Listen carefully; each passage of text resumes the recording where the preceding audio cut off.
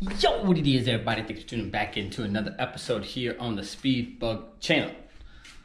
All right, I'm going to talk to you about a question about this car. I get often asked a lot, and I'm not tired of asking or being asked it. I'm just going to answer it for you all in a video. So let me, first and foremost, uncover it. We're talking about Snow White. Now, this is my race car Corvette, not Pikachu, the yellow one. And I often get asked about specifically this car and my ZR1 front end conversion. And was it worth it? What does it entail? Stuff like that. Would I do it again? Do I recommend it? How's the fitment and stuff like that? So the answer to all of that is, well, first and foremost, would I recommend it? If you drive your car on the street, the answer is hell no. I would not recommend this conversion one bit whatsoever. Even if you have the stock lowering bolts and your car is lowered, you have to raise it up 100%. Doesn't matter if you have a Z51, a non-Z51, or Z06. If you lower your car even on stock bolts, not buying lowering bolts, there's no way your car is going to clear the ground. Now, I could show you mine right here, and my car actually has lowering bolts. And I raised my car 2.5 inches from when I got it. From when I put the bumper cover on. So just by sitting here and just showing you how low it actually is, it's a real pain in the ass. So I'm filming on a GoPro, and it is hitting the top of the GoPro right in the corner. So how much is a GoPro? 2.5 inches? You have to take that into accountability when you're driving your car on the street. Now, I'm not talking about that bumper fitment or anything like that and tell you guys how that fits and stuff like that. I'll get into all of that because you guys want to know. This car is already raised 2.5 inches. When I had my car lowered, I didn't have any wheel gap or anything in here. And you take your finger and you could see I have about 1.5 inches of wheel gap from the top of my tire. On my stock 20s and stuff like that. My car, when I put this originally on, that bumper cover was like pretty much right here at the bottom. It looked freaking badass, but you couldn't do anything. I couldn't even get it in my garage over the little lip to get it into the garage without it hitting. There it up went. Now, people that have a ZR1, have they lowered theirs and stuff like that? Yes, they have, but they don't drive it on the street. You have to also remember the ZR1 is a track car. It is designed to also only and pretty much go around the racetrack. And if you look at even stock photos of the ZR1, you could see how low the front valance is with the huge wheel gap. And let's say you take away half of that wheel gap. Well, you're also going to take away half of the gap between the front lip, whether or not the dive planes are actually here on the side or not, to do any of that. In a factory ZR1, you could pull 1.3 Gs easily diving into a corner plus, and the front will scrape. Hell, I've pulled 1.2 in my car with the way my car is set up, not on this bumper, but on my last one, and have scratched my last one with my Z06 front end. This car, I've only pulled about 1 G with this front end on, and it has scratched the side underneath here already. Not that it's a big deal or anything because it's underneath, but you have to pay attention. And that, remember, this is already raised 2.5 inches from where the car used to be. So, going over railroad tracks, going over speed bumps, going over speed humps and stuff like that, you have to pretty much examine everywhere that you go, no matter what, where you're pretty much going with this front end to have it drive comfortably on the street. Now, there comes a real pain in the ass. Now, everyone knows that the Corvette has a very long nose and a very low front end. It already is a pain in the ass in some places to go, especially if you lower your car with the stock front end on stock bolts. And if you have aftermarket aftermarket bolts to lower it even more, it's even worse. So, now, let's talk about the fitment. Fitment is good. You have two options. You can get a GM bumper, or you can go to another site that has a reproduction bumper. It doesn't really matter. Both of them are pretty much awesome. If you use the GM bumper, you do have to get the fenders. If you use the reproduction bumper, you don't have to get the fenders, but there's a lot of other things that you do have to get. It doesn't really matter which one's cheaper or anything like that. Neither one of them are a direct bolt-in. Will they clip in to most of the places? The answer is yes. Is it going to fit 100% perfect on either one? The answer is no. I've taken this front bumper cover off, or many Corvettes, I don't know, I couldn't tell you how many times in my life, and knowing where every single nut and bolt is by removing them and stuff like that, it still took me probably a good 3 hours to probably fit and put the bumper cover on and make it right. So it's a lot of fit, a lot of finishing and stuff like that, and especially assembling the bumper with all of the little pieces. With the canards, every screw, the 30 screws that hold the front lip on. Then you have, of course, all of your valances and your vents and stuff like that, and all of your clips on the inside. And then you have your brake ducts, and then you have all of your other stuff that's inside of there that you have to pay attention to.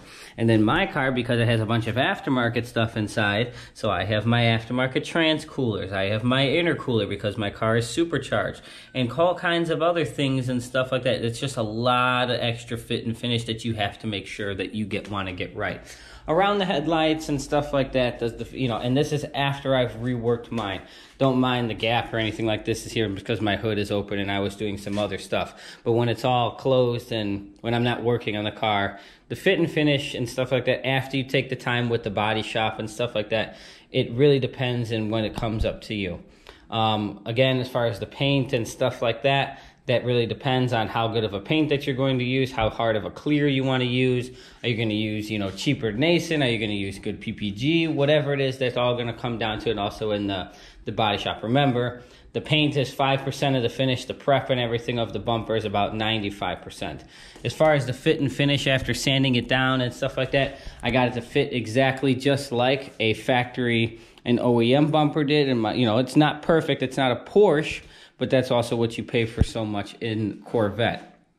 So as far as the fit and finish was with the aftermarket bumper, I've used the aftermarket one and the OEM. They're pretty much exactly the same. Where it all adds up is that you have to change your fender liners, your wheel wells, where the stuff is going to bolt to. How are you going to get your horn hooked up? How are you going to get your brake ducts inside of there? If you have any other modifications underneath, what do you have to make for that? You have to get new under valance trays. None of this is a direct bolt-in.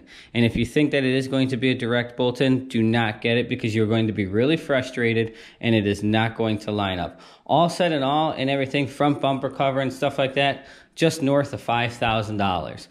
$5,000 US. Remember, you're just not buying the bumper cover. You have to buy all the other shit that goes along with the bumper cover. The only thing that I was able to reuse from my Z06 bumper to this bumper cover was my side marker lights and my front cameras that I actually didn't even put in because after taking this thing off, it's such a pain in the ass to put back together. You also have to get all different types of screws because the screws from the factory bumpers and stuff like that are too tall and too long, so you either have to cut them or modify them so that they don't poke through the lower valances to keep everything secured. And you have to secure them, whether you put intercoolers or anything or not inside of your big open ducts. If you have one thing that is not secure, one thing that is not coming up, the second you go out and like 50, 60 miles an hour with the amount of air that the front end of this thing grabs, it's going to rip off the rest of the stuff, your fender liners, your brake ducts, and all that other stuff. So if your shit is not tip-top, shape underneath, don't even plan on doing it. With my other car, my yellow Corvette, now, do I like this? Do I think it's cool? Do I love the look of it? Absolutely. Do I want to do it to my other car? Yes, this is my race car. It primarily only lives on the racetrack. Since I've had this front bumper cover on, I've only driven it on the street once or twice. I drive my yellow car a lot more on the street, and I have the Z06 front end on that car, and it is good enough. It's pain in the ass enough. Not that I have a lot of steep places that I go, but you have to be careful of that. This car with that front end, it's just not going to happen. or you're gonna take off your lip. And whether you buy a new lip from GM or you buy a reproduction lip, well, let's just say they're not $100. So, and then if you have yours carbon or you have yours painted, then you gotta go have them paint matched and stuff like that. And then you gotta put them on. And let me tell you, putting that front lip on, it's not hard, it's just tedious. So be prepared for it if you wanna do it. So overall, the question is, would I recommend it, and am I going to do it to my other car? And the answer is hell no. There's not a chance that I'm going to do it to my other car. Even if it was half the amount of money, I still wouldn't do it, because the pain in the ass and the way that it makes you drive, because you have that on there, it's really that it almost takes the fun out of enjoying with the car. Yeah, it's cool. You get the looks, people get the flam or gam and stuff like that, but it's not cool, and it's just it takes a lot of the fun out of the vehicle. So my overall recommendation, if your car sits and you only sometimes drive it on the weekends, but you do like to enjoy it, maybe you like to go through a drive-through, you know, get some McDonald's or some Starbucks or whatever it is that you like to do and stuff like that, you can kiss all that shit goodbye with this front end, because if you scratch it or do something like that, you are going to be pissed.